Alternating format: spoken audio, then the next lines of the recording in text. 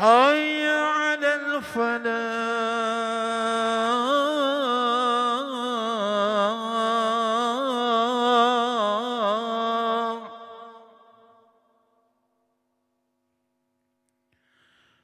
الله أكبر الله أكبر. لا إله إلا الله.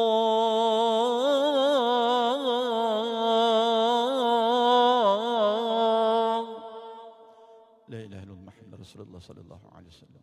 مربى هذه الدعوة التامة والصلاة القائمة اسم محمد والصلاة والفضيلة والصرف ودرجات الأعلى والرفيع وبعثه المقام المحمود الذي ورده إنك لا تخلف الميعاد. Dear Jemaah, we seek your kind cooperation. Please move forward as much as possible for your Tahiyatul Masjid and Qabliyah prayers and fill up the row in front of you to make more space for our brothers who are arriving later. Also, please keep silent during sermon. Thank you. Para jemaah, kami pohon kerjasama tuan-tuan, sila penuhkan saf yang di hadapan sebelum menunaikan solat Qabliyah supaya dapat memberi ruang kepada saudara kita yang tiba lewat. Para jemaah harap dapat menghayati khutbah yang disampaikan nanti. Terima kasih. Wassalamualaikum warahmatullahi taala wabarakatuh.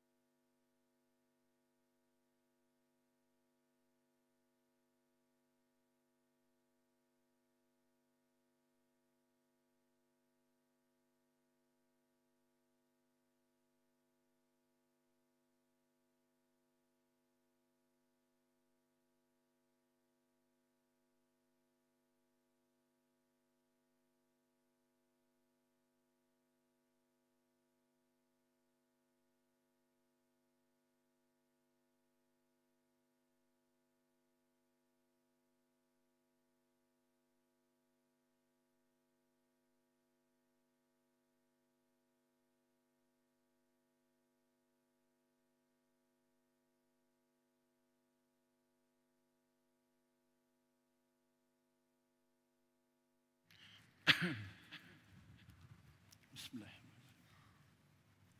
اللهم صل على سيدنا محمد. إن الله وملائكته يصلون على النبي يا أيها الذين آمنوا صلوا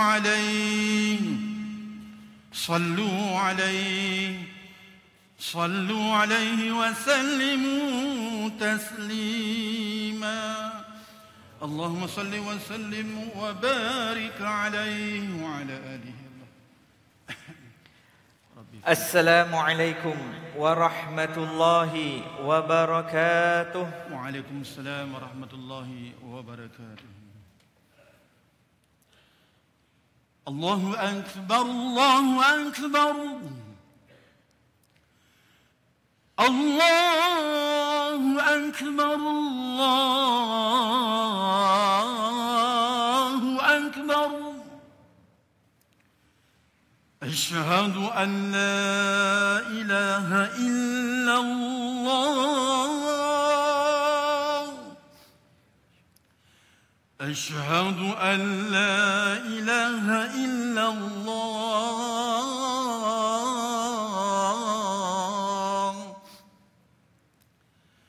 أشهد أن محمدا رسول الله أشهد أن محمدا رسول الله. حي على الصلاة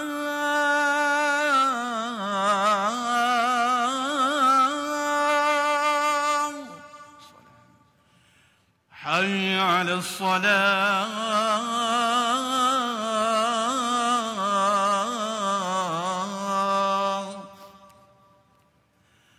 حي على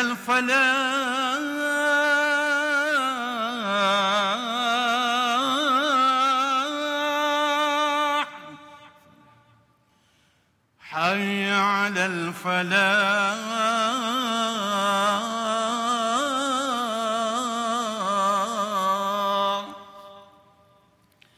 الله أكبر الله أكبر لا إله إلا الله.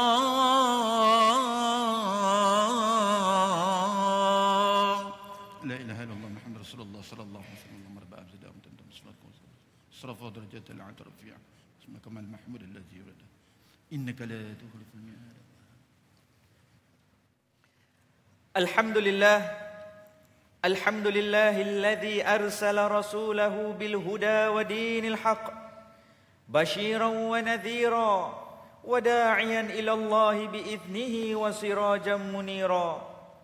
وأشهد أن لا إله إلا الله وحده لا شريك له وأشهد أن سيدنا محمدا عبده ورسوله وصفي الله من خلقه وحبيبه إمام الأنبياء وسيد المرسلين.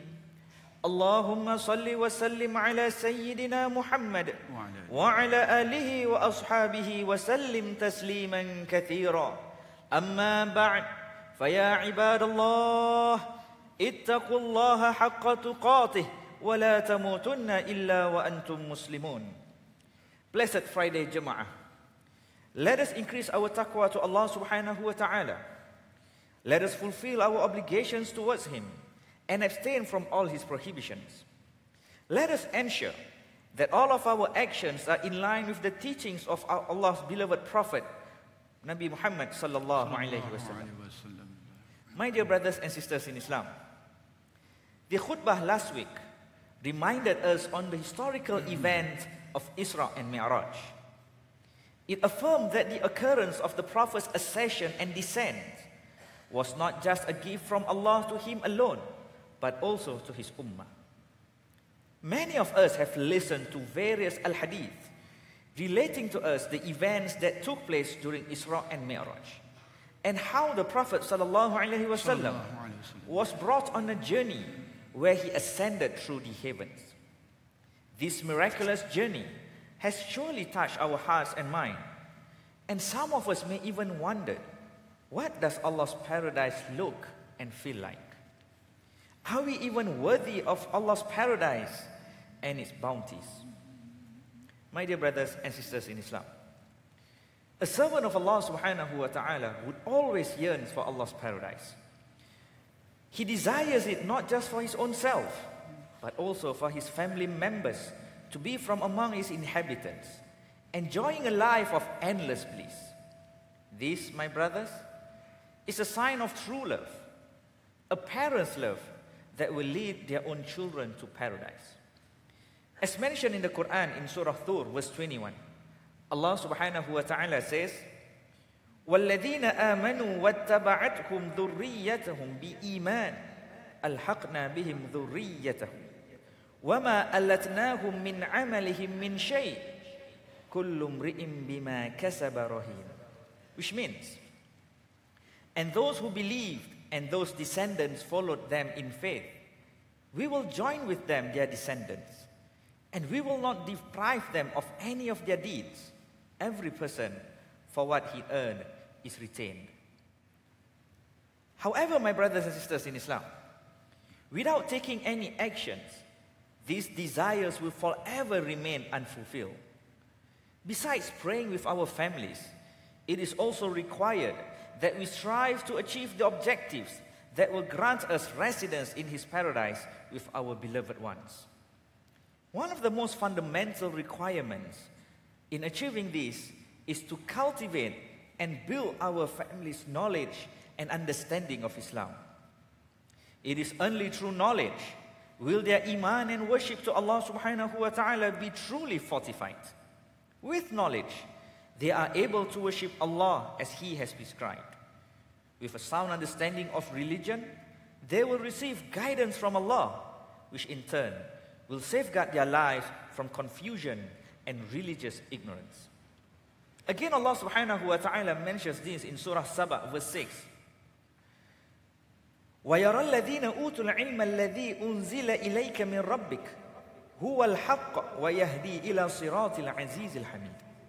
Which means, and those who have been given knowledge see that what is revealed to you from your Lord is the truth, and it guides to the path of the exalted in mind, the praiseworthy. In the aforementioned verse, Allah subhanahu wa ta'ala affirms that knowledge is one of the key factors for divine guidance. Knowledge reinforces our tawheed and our faith in Allah. It haunts our ability to make accurate judgment when confronted with religious information, be it from books or from the internet. Such is the importance of religious knowledge in our life, that it guides us and prevents us from going astray. Through it, our lives are directed from confusion and frenzy. Respected brothers and sisters in Islam, living in a metropolitan city such as Singapore, religious guidance has since become increasingly crucial. In this age, we are required to make every effort to strengthen our iman and aman. For our daily needs and worldly affairs must not distract us from prayers, nor should it jeopardize our faith. Remember, my dear brothers, this world was created for us, and we are created for the hereafter. Therefore, let us not allow our hearts to be void of iman, nor should we deprive our souls from religion. Without knowledge, faith, and worship, our soul will become empty, till it is feared that through such emptiness, one would easily be deceived by the various teachings whose sources may be inaccurate or even worse, deviant. Teachings that promote a shortcut to Allah, such as individuals who preach that those who follow Him are guaranteed paradise, or certain dhikr that whenever we recite it for a number of time, guarantees its practitioner paradise, so much so that they claim that the prayers is no longer obligatory. Such claims to have received divine revelations directly from Allah, and all of these are indeed deviant from the true path. These teachings, may Allah keep us safe from them, have been the hallmark of deviant teachings throughout ages. They do nothing but offer sweet yet empty promises in order to attract followers who do not have strong religious foundations. Pay heed, my brothers. There are no shortcuts to Allah subhanahu wa ta'ala. For if they were, Rasulullah sallallahu alayhi wa sallam would have made it clear about the situations. Rasulullah sallallahu alayhi wa sallam and his companions have countlessly proven that the road to paradise is arduous and filled with trials and sacrifices. The Prophet sallallahu alayhi wa sallam once mentioned, paradise is surrounded by hardship and hellfire is surrounded by desires. Hadith rawahu Imam Muslim. Hence, our religious deeds must never stray away from the practice of the Prophet sallallahu alaihi wasallam and his companions. If a particular teaching demands that we do something contrary to the teachings of Allah and His Messenger, then that is an indication of deviance. We ask that Allah subhanahu wa ta'ala extends His guidance upon us and our family members. May Allah subhanahu wa ta'ala safeguard this ummah from all evils and bless us with the success in this world and in the hereafter. Amin, amin, ya Rabbal Alameen. بارك الله لي ولكم في القرآن العظيم آمين يا رب. ونفعني وإياكم بما فيه من الآيات وذكر الحكيم آمين. وتقبل مني ومنكم تلاوته إنه هو السميع العليم آمين. أقول قولي هذا وأستغفر الله العظيم لي ولكم آمين. ولسائر المسلمين والمسلمات والمؤمنين والمؤمنات فاستغفروه فيا فوز المستغفرين ويا نجاة التائبين. آمين يا رب العالمين. آمين يا موفق الطائعين، وفقنا لطاعتك أجمعين، وتب علينا وعلى المسلمين، واغفر ذنب من يقول أستغفر الله العظيم، أستغفر الله، أستغفر الله من كل ذنب صغير وكبير وتوب إليه. الحمد لله حمدا كثيرا كما أمر وأشهد أن لا إله إلا الله وحده لا شريك له إقرارا بربوبيته وإرغاما لمن جحد به وكفر وأشهد أن سيدنا محمدا عبده ورسوله سيد الخلائق والبشر. اللهم صل وسلم على سيدنا محمد وعلى آله وأصحابه مصابه الغرر. أما بعد، فيا عباد الله اتقوا الله تعالى فيما أمر وانتهوا عما نهاكم عنه وزجر. Dearest Jama'ah, blessed by Allah subhanahu wa ta'ala, let us increase our taqwa and strive hard to uphold all of His commandments and abstain from His prohibitions. One of the ways to increase our good and noble deeds is to extend donations and charities. It is in fact one of the pious acts that is promised a manifest reward. In fact, this reward will be a continuous one even after our death, for as long as the donations remains to be a benefit to mankind. Therefore, based on the spirit of ihsan towards performing a good deed to the Muslim community in Singapore, we are making this appeal on behalf of Masjid Al-Falah Management Board to seek your kind assistance for donations for our Ramadan fund. Please join us and take this great and blessed opportunity to earn reward by donating whatever you can to feed our brothers and sisters in Islam at Allah's house. Remember the hadith, Rasulullah sallallahu alaihi wasallam says, ما يصبح العباد فيه إلا ينزلان ملكان ويقول أحدهما اللهم أعط منفكا خلفا ويقول الآخر اللهم أعط ممسكا تلفا. Which means, there is not a day that a slave of Allah wakes up to till two angels will descend upon him. One of the angels will say and supplicate to Allah, "O Allah, give those who spend in your way." And the other angel would supplicate to Allah, "O Allah, do not give those who hold back their sustenance from your way." Let us aim to follow the sunnah of our beloved Prophet by taking the initiative of providing iftar in no better location than in a masjid. Give yourself a head start in your book of deeds for this Ramadan. Earn the rewards and virtues for this blessed cause. And on this glorious day, let us pray that Allah subhanahu wa ta'ala grants us all rahmah, blessings and prosperity in this life and in the hereafter. And may Allah reward you enormously for your kind contributions. Amin, amin, ya Rabbal Alamin. Allah sallu wa sallimu ala Nabi al-Mustafa khairil anam. فقد أمرنا الله بذلك حيث قال في كتابه العزيز إن الله وملائكته يصلون على النبي يا أيها الذين آمنوا صلوا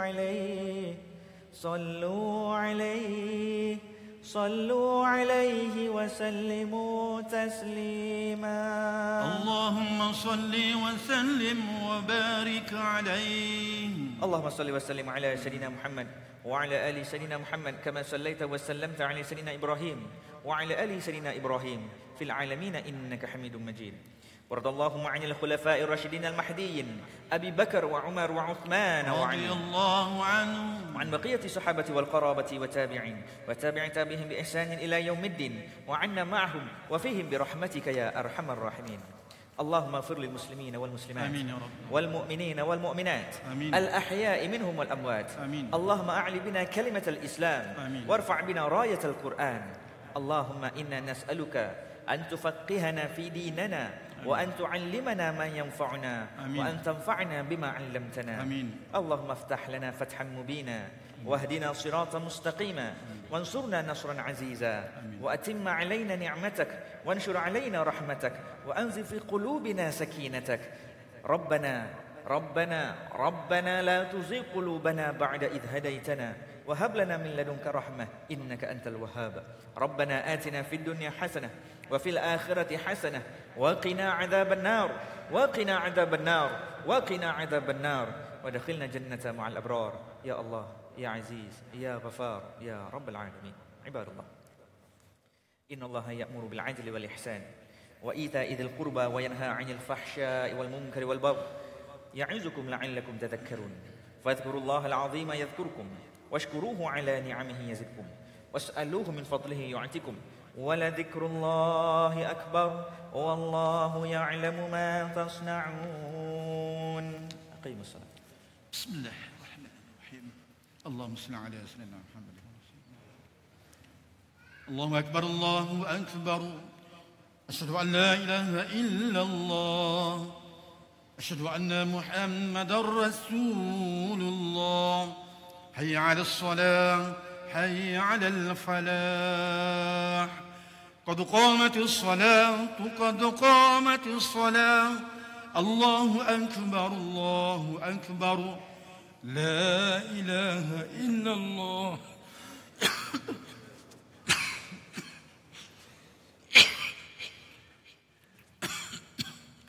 Sawu sufufakum fa inna taswiyata sufufi min tamami salah. Rapat serta luruskan saf, penuhkan saf yang di hadapan dahulu. Pastikan tumit kita berada di atas garisan. Barang siapa yang ada telefon bimbit harap dapat matikannya untuk sementara waktu. Please fill up the empty spaces and rows in front of you. May Allah bless us all for this small effort on our part. InsyaAllah.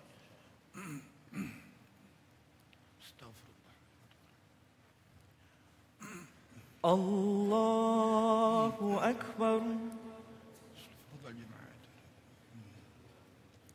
الله أكبر. بسم الله الرحمن الرحيم. الحمد لله رب العالمين الرحمن الرحيم مالك يوم الدين إياك نعبد وإياك نستعين اهدنا الصراط المستقيم صراط الذين أنعمت عليهم غير المغضوب عليهم ولا الضالين.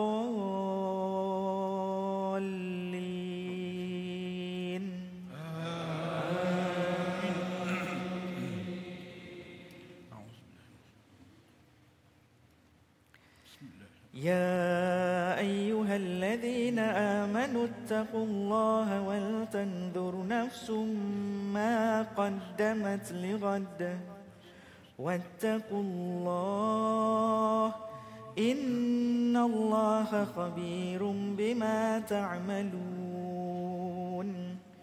ولا تكونوا كالذين نسوا الله فأنساهم أنفسهم أولئك هم الفاسقون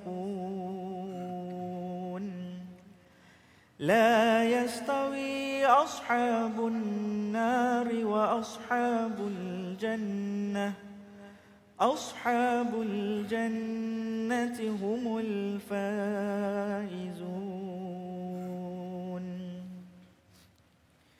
الله أكبر الله أكبر.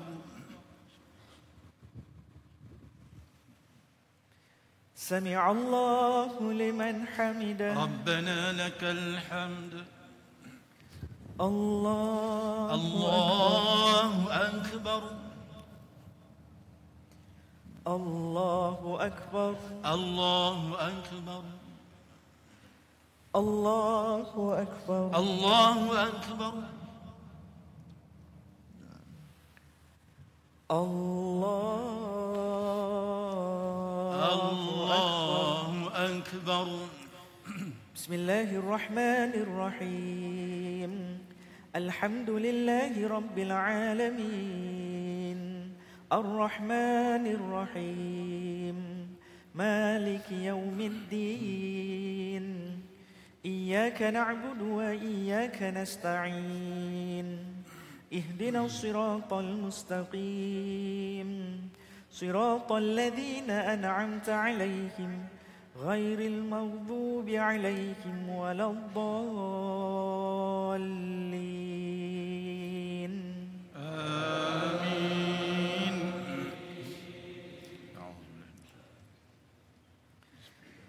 لو أنزلنا هذا القرآن على جبل لرأيته خاشعا متصدعا من خشية الله وتلك الأمثال نضربها للناس لعلهم يتفكرون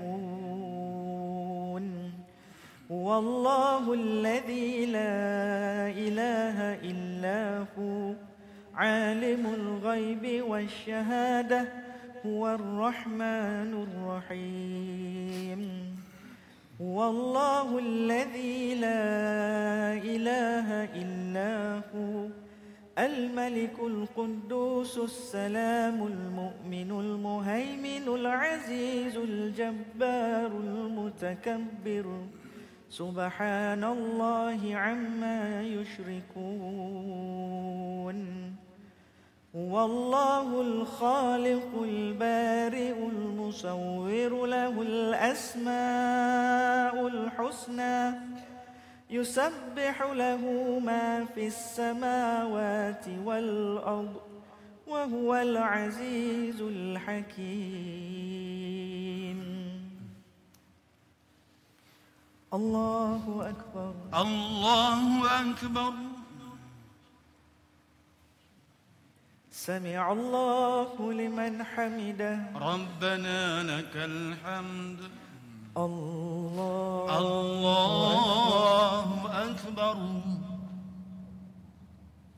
الله أكبر الله أكبر. الله أكبر الله أكبر. سبحان ربي العظيم. الله أكبر الله أكبر. التحيات. السلام عليكم.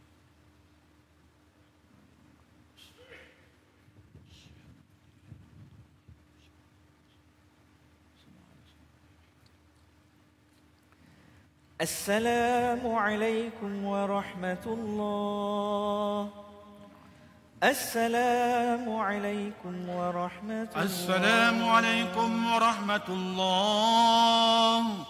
السلام عليكم ورحمة الله. ربي في اللي رحمنا.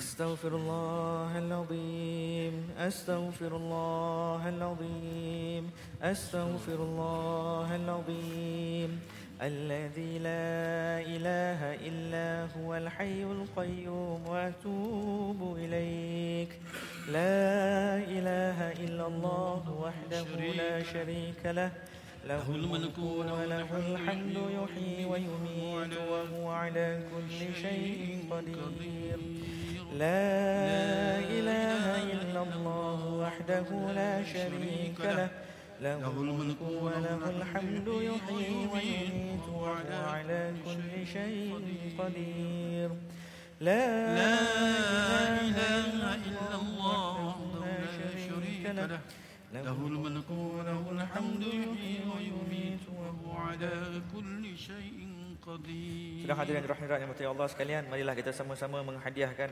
membaca surah Al-Fatihah dengan niat semoga Allah Subhanahu wa taala memberikan keselamatan bagi Haji Hurairah, Haji Muhammad Toha, Ghazalah Chaudhry, Haji Andi Darussalam Tabu Salah, Muhammad Daniel Ismail, Hajati Masyita binti Haji Tamid, Sabariyah binti Muhammad, dan begitu juga kita membaca surah Al-Fatihah dengan niat semoga Allah Subhanahu wa taala meletakkan almarhumah Datin Hajah Nurajikin Abdullah, almarhum Haji Said Sidi Idid bin Said Abdullah Idid, almarhumah Haja Liu Wazna binti Buhair, dan almarhum Muhammad Rafi bin Muhammad Taib.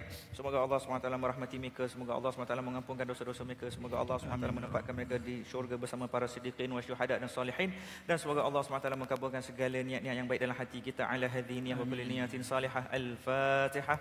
Al-Fatihah. A'udzu billahi minasyaitonir rajim. Bismillahirrahmanirrahim. Alhamdulillahirabbil alamin. Shiratal ladzina an'amta 'alaihim.